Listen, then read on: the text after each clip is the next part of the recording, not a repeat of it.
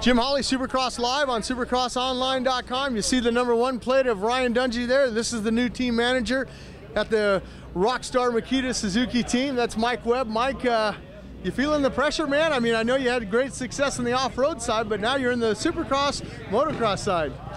Well, it's been building up, but I think I'm going to be okay.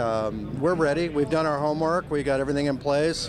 It's kind of up to the boys to do their job now, so we'll see what happens. You know, I got to ask, I heard through the grapevine that one of your engine guys left. You know, he was building the motors, but he went somewhere else to Chad Reed's team. How do you deal with something like that as a manager?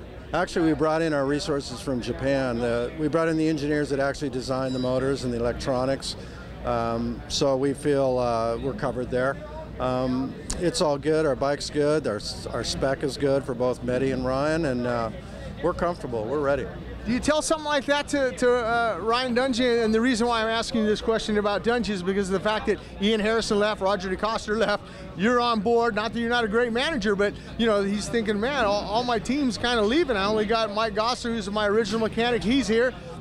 Do you tell a guy like that, hey man, we lost the motor guy, but don't worry, the manager that I am, I'm calling Japan. I'm getting one of the head Japanese engineers over here. That's exactly what I did.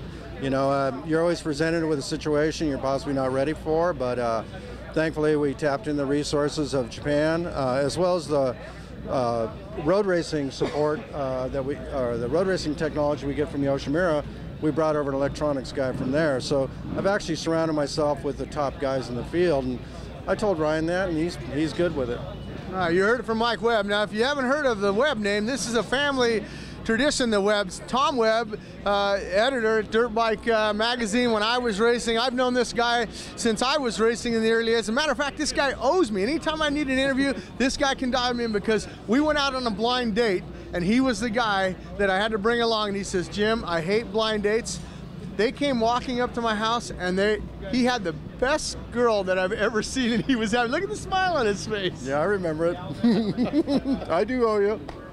All right, well, you heard it from Mike Webb. Anything I needed Suzuki, he can get it handled for me. Good luck tonight. Thanks, Jimmy.